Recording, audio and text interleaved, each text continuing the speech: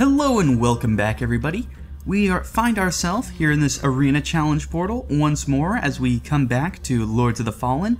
And last time we were just leveling up our faith by quite the bit, and now it's time for us to change out our weaponry to suit. So we have been using Cleric and Persistence this whole time, but now we're going to be upgrading both of those to both Clawfinger and Kamar. Clawfinger is the Scythe Great Axe combo that we got from killing Worshiper. still laugh at that name. And the Kamar is the very powerful staff that is incredibly useful for getting out a lot of damage in a short amount of time. I'll just show you how these two weapons work out. Kamar takes a lot of stamina, but it swings very quickly and does a ton of damage. Meanwhile, Clawfinger is just a great hulking great axe, allowing you to chop about with it, and when used one-handed, the heavy attack will sprout up that little magic pillar at the cost of a little bit of mana. That's because we managed to kill Clawfinger's minions with his stun. But before we leave this challenge area, we're gonna fight everybody one more time in order to get a little bit of extra experience, since we're going to be needing that going forward. Let's see if we can get him right at the tip of his range. Here we go, right now. Ah, almost had it. Oh, that reminds me. Oh, goodness. I am not taking this on effectively. Come on. Please? There we go. That's at least a backstab, but before I trigger the... You can see how much damage that does. It's very, very nice.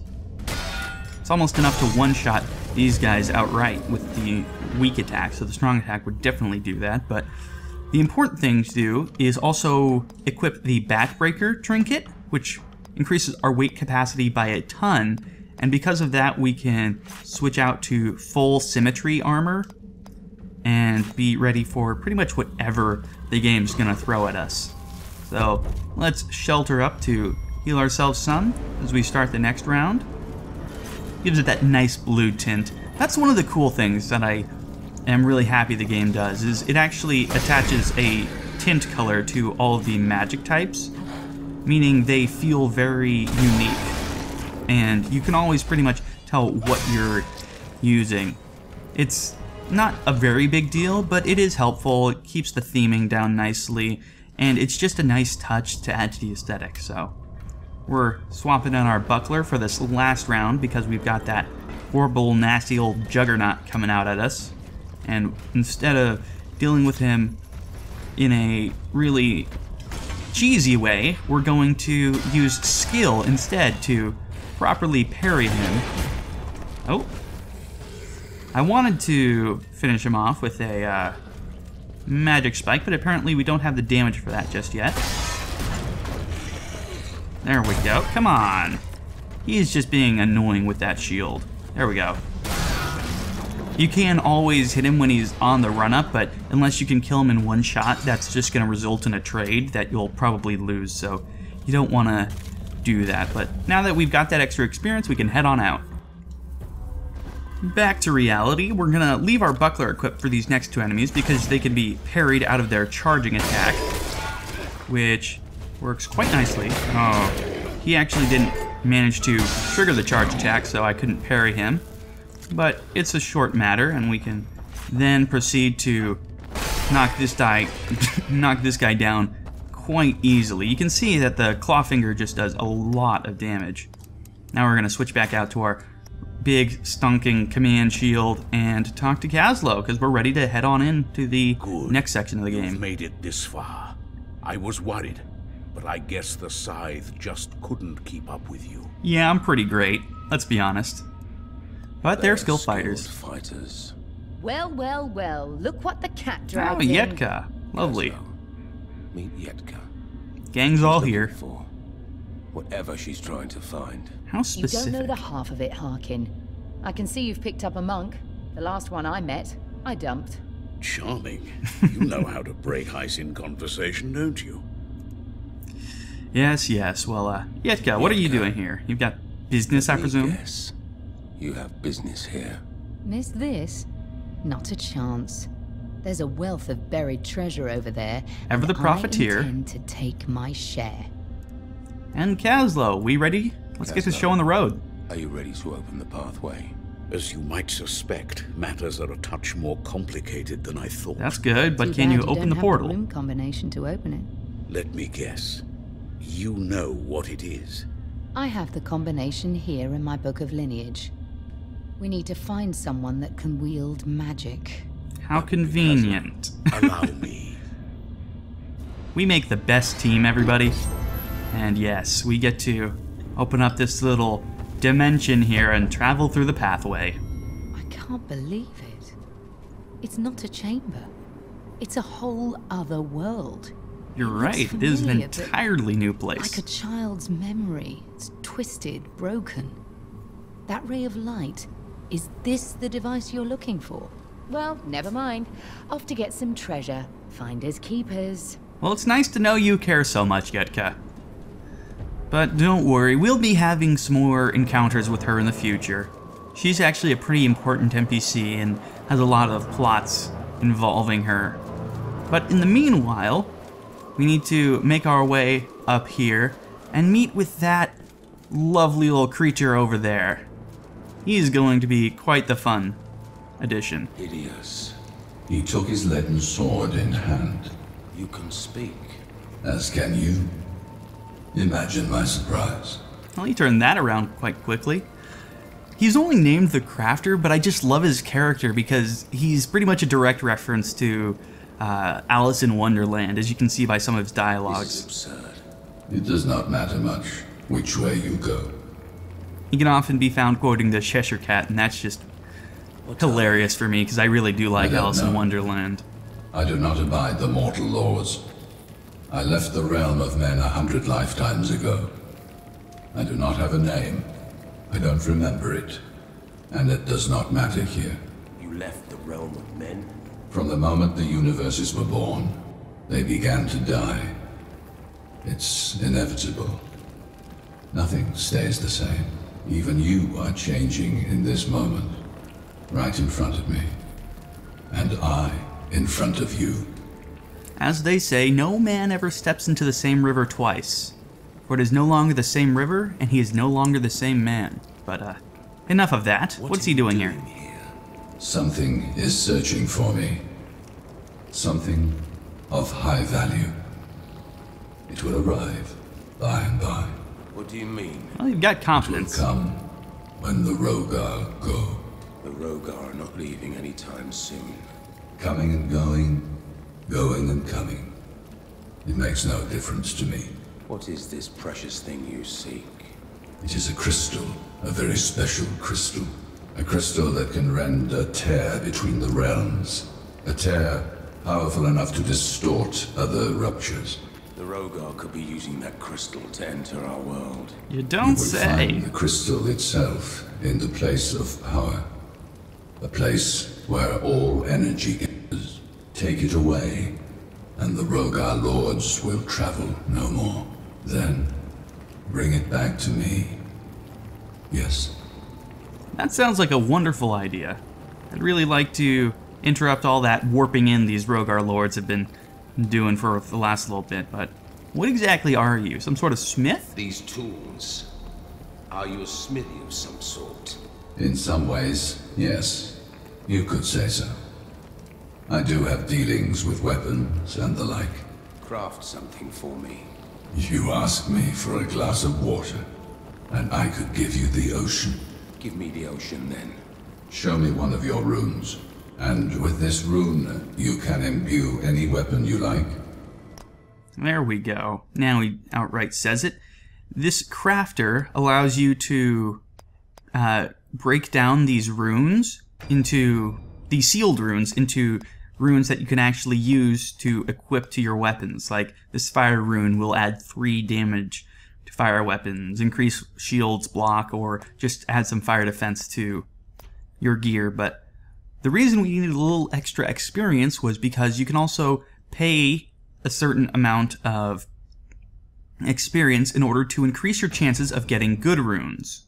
Such as when you're breaking open these big runes, you can get higher or flawless runes, and when breaking open these smaller runes, you can get a variety of runes as well. Sadly enough, it seems we've just managed to get a bunch of fire runes, higher or otherwise, and we're not really going to bother with any of those because they're pretty useless. The only runes that I would say are of any value are power runes and luck runes, which are very, very useful for a variety of types of equipment, both for armor and weapons. So we're going to wait until we can get a few more bits of experience so we can get a proper set of runes. In the meanwhile, we can just take these guys down. Luckily, I had my shield on my back for that arrow that came out of nowhere, and that also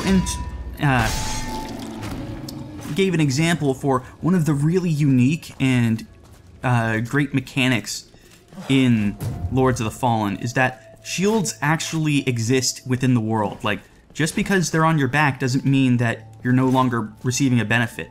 Even when a shield's on your back, you're still conveyed a small perk for having it there, insofar as it can block attacks and it just naturally increases your defense. So that's one of the really interesting things that they did when making this game, was they gave you an incentive to have a really big shield like this command shield, because even if you're still going two-handed, then it can stay on your back, increasing your defenses, as well as just being a great big boost to your utility when you actually decide to pull it out. But that's just a little bit on design. Let's pick this up. Swords are made for mortals, but this sword, it is something else. If I only imbue these runes on it, this sword will be fit for gods. This little lost pike is one of the first secrets of the game that's actually secretive in any way, shape, or form, insofar as you can tell by its description, you kind of need a specific set of runes to get the most out of it, but they failed that. Let's see if we can get him with the second pillar. There we go. As you can tell by the description in that audio log, you need a specific set of runes to unlock its full potential. And the actual weapon itself gives you a bit of a hint if you look at it. Where is Lost Pike? It has two secrets hidden in this weapon, a smaller one about poison and a greater one about fire. And what that means is that if you equip the right runes into it, it actually gains a base enchantment and starts splitting its damage between several different elements, both poison and fire, which is fairly decent, at least for this point in the game. It's also very useful in that it has 2 whole slots, so you can use it just for that or use it for the intended secret purpose, but I'm probably gonna stick to the weapons I have now just because they're so powerful for this stage of the game. While it's true that I am intending to make this a very strength-focused playthrough, because we just got our faith up so... just cannot make that jump properly. But because we got our faith up so high, right now both the Clawfinger and Kamar are going to be stronger weapons for this stage of the game. And it won't be until we get a little bit more strength and a few better strength weapons that we actually switch back over to using weapons that scale based on the strength stat rather than faith itself. The one bonus of that, though, is that we get to wield these very hefty, nice weapons that can do a whole lot for us. The Clawfinger column attack is really great for keeping enemies stunned out, and if we want to be attacking fast and in a sort of sweeping arc, then the Kamar will do great things for us if he would stop backing away. So let's see if we can knock him out at the park. Beautiful. And if we come out just a little bit more, is it not behind us? Okay, it's got to be behind the next wall. There's a trapper waiting in ambush somewhere over here. There we are. These guys I call trappers. I don't believe that anywhere in the game they actually have their names stated, but they can actually throw down the little bear trap that you can see that are dangling all over its corpse and do pretty nasty things with a bunch of other thrown projectile type attacks, so I feel it's a really nice fitting name. To be entirely frank, there's actually not a whole lot of canonical names for these individual Rogar, so I've just taken to calling them individual things that kind of fit with what they are, what sort of weapons they wield, how they fight, etc. Like the Juggernauts. It's never stated that they're called Juggernauts, but because they do that very heavy ramming attack and hide behind their shield, I just find that to be the easiest thing to call them. That guy right there is a Tyrant, and he has a very interesting little gimmick. So I'm gonna run headlong into the gimmick this first time just to give you an idea. Just to give you an idea of what it is and how you're intended to find out about it.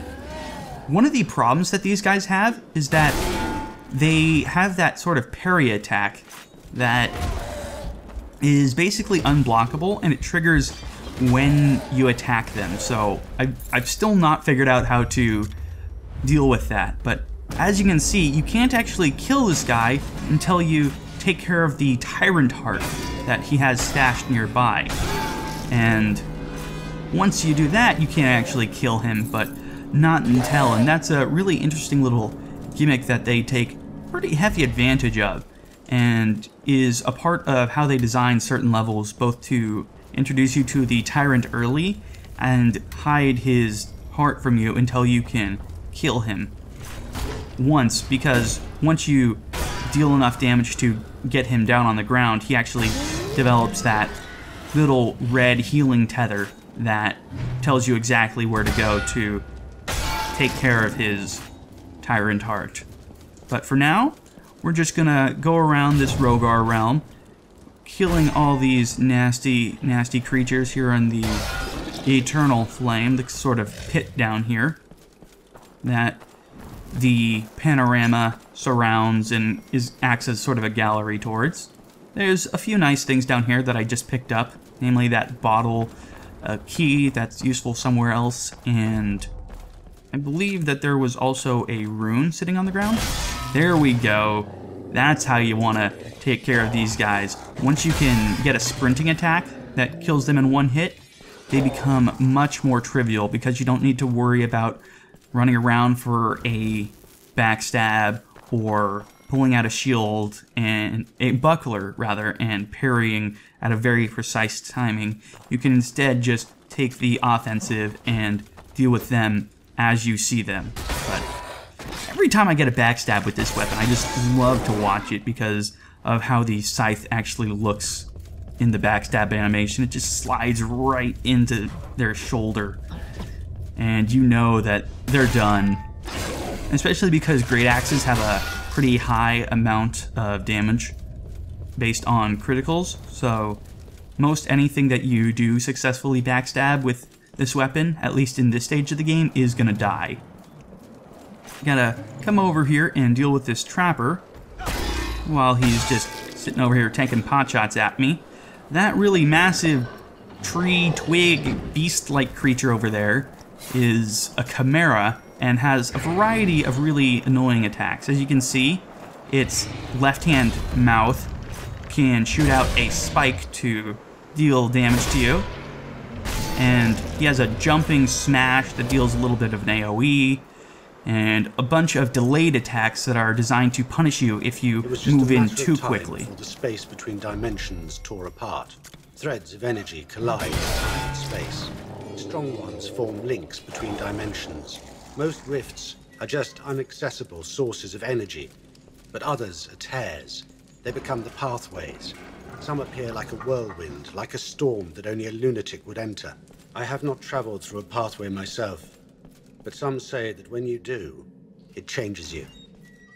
This little doorway right here is locked from that side, so now we can traverse it either way. Behind here is the second chamber that we went into, the one with the trapper and the 3 dogs.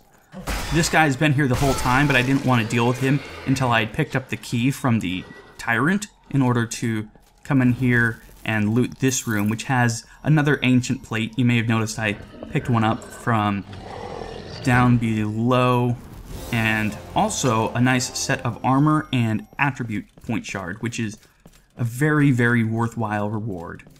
Let's go over this way first before I discuss that. But the ancient plates are an interesting little quest mechanic in that you can find a total of 5 of them, and you turn them into Yetka for increasingly better rewards. So if you can find 3, you get 1 of every regular shard. If you find another one, you get an attribute point shard.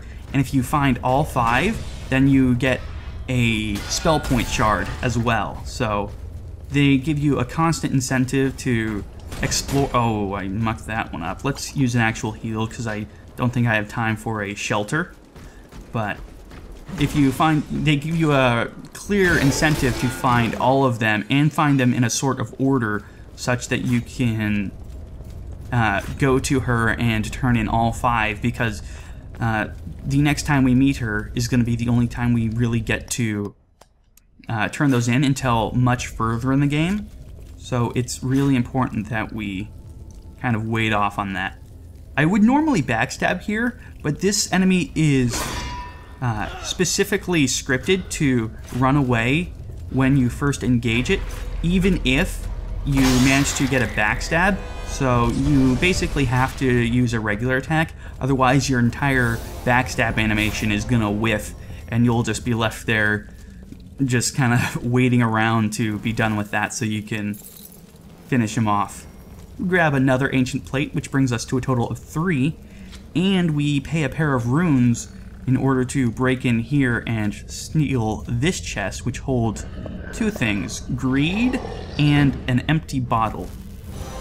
Greed's an interesting trinket in that it basically counts as a bit of extra luck points, granting you increased item discovery and a better chance at getting good runes when crafting them with the crafter. But aside from that, I actually like to stick with Backbreaker for the most part, because just that extra amount of weight is so helpful.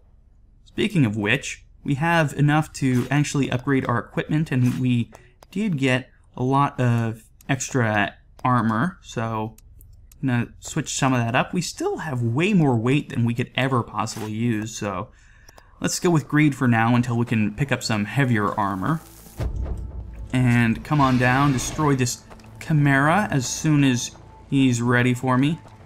The best strategy for dealing with these guys is just to hold up your shield and sort of do a little dance outside of their reach, and when they come in for the jump, set up with a strong attack and then tear them down with the rest of your combo. But that's gonna be where we cut this episode. We've got a nice little checkpoint waiting for us here that we're gonna take advantage of, and I will see you all in the next episode as we head further into the Rogar realm and hopefully do a lot more in this whole place. So keep an eye out for that, and I will see you all next time. Have a great day.